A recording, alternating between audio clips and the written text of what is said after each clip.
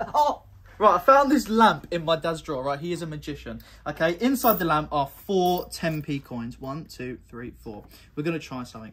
If I place the coins inside the lamp just like so, place the lid on top, of course, place the coins in my hand. This is actually super magical. Okay, watch. If I take the lamp just like that, you can see the coins in there, yeah? Coming close, you can see those in there.